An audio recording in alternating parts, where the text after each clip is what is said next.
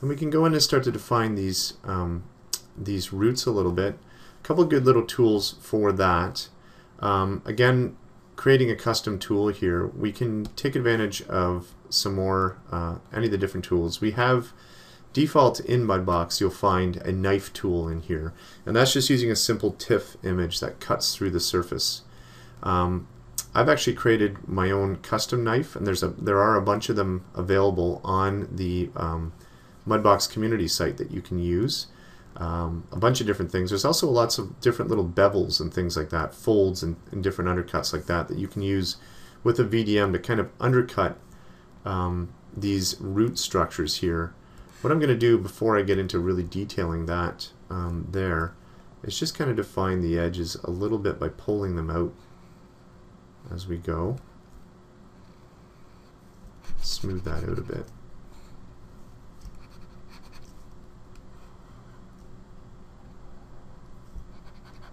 Break that up a little bit more. And then we'll grab our vine tool here. And that might be a little bit small.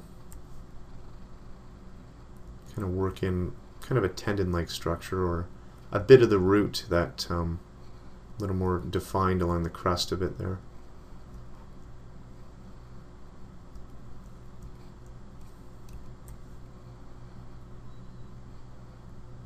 Get these kind of intertwined structures going here.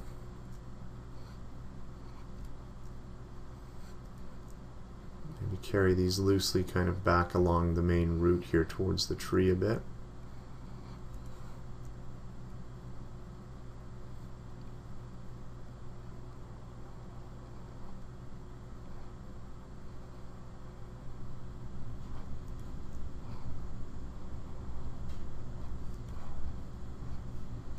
And then with this here as well, while we're in here with this tool, we can start to kind of define some of these root like structures moving along here. I'm going to undo that and change up my fall off. Let's try this fall off here. There we go. We get a nice smooth effect with that one. So I just changed the fall off from the full fall off there. So I was getting those kind of stepping look there. And I just put a bit of a smooth fall off between the tube stamp itself to give me a little bit of a smoother fall off. So this here, a little less defined root structure, but still something happening here nonetheless. We'll work that into the eye a bit, coming out of the nostril. So definitely play around here and go with a variety of different effects on this. And start to fill these little gaps in here with some roots, kind of give it maybe an almost veiny kind of root-like look.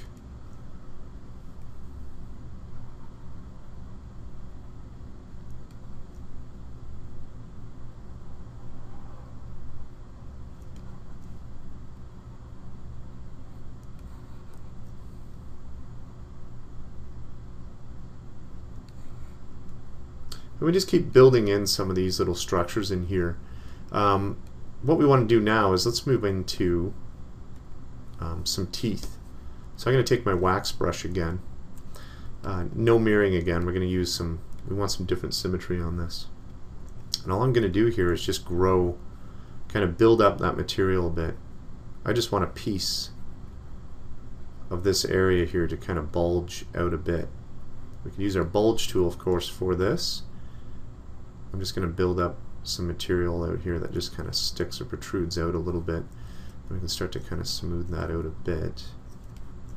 Get it kind of an angled or weathered down kind of tooth there. I'm going to take my grab brush and actually position that a little bit. And I'll just kind of bend it up. We can kind of pull it up here as well. Push this up a little bit. We'll do the same thing over here with our wax brush. Start to define maybe a tooth down in this area here that we want to build up. do that one there a little bit sharp.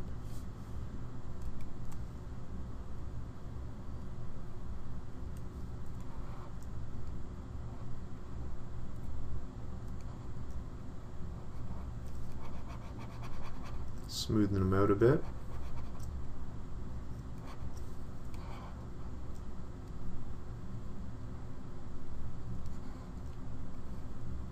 There we go, and just kind of add that material in there.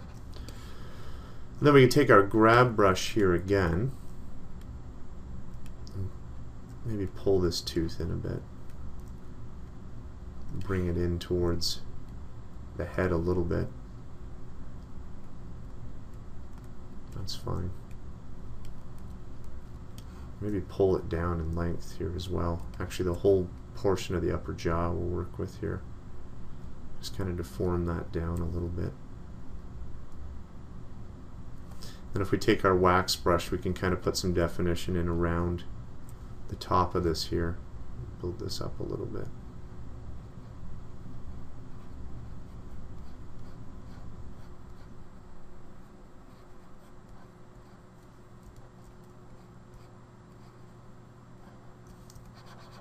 Let's make some subtle changes, maybe not so bold in there.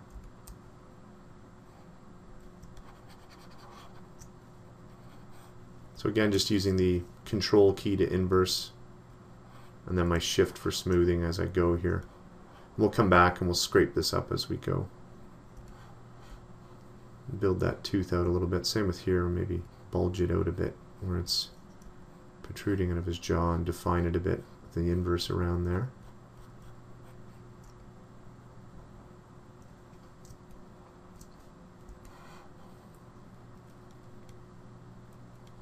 And maybe we'll bring just one more tooth-like structure over here. Something kind of large.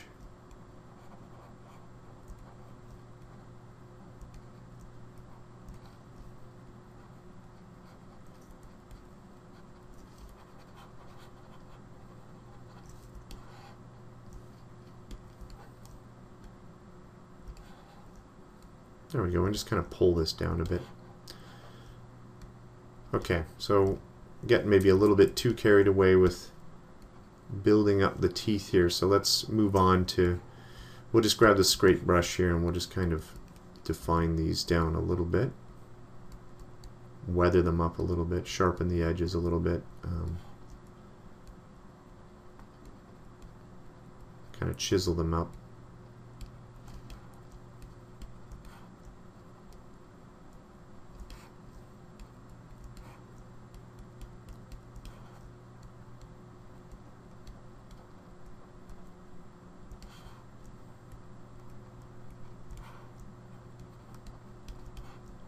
There we go, and then I think what we'll do is just throw a bit of random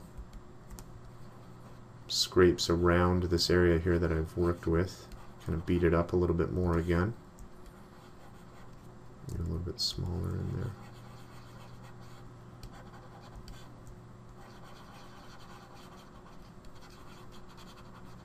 There we go, just give us a little bit of a beaten up effect once again on there.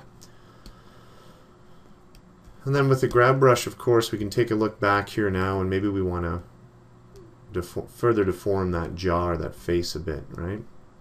Maybe distort them a little bit here. And with doing this, with this distortion here, we're going to take a look at this here, I think in the next video, but you could certainly use the pose tools here as a sculpting tool. We're going to do that on one of the arms here shortly. But by all means, you could use this, grab some of the pose tools and use them as a sculpting tool for scaling or deformation, twisting effects, different things like that. Great way to distort something. But for really quick things like this, the grab brush will certainly do the trick for what I'm trying to do here.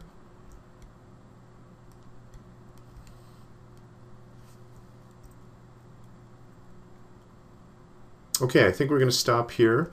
In the next video, we're going to take a step ahead here with a little more bolder definition and things like that, and move into working with over to this kind of club-like arm structure in here.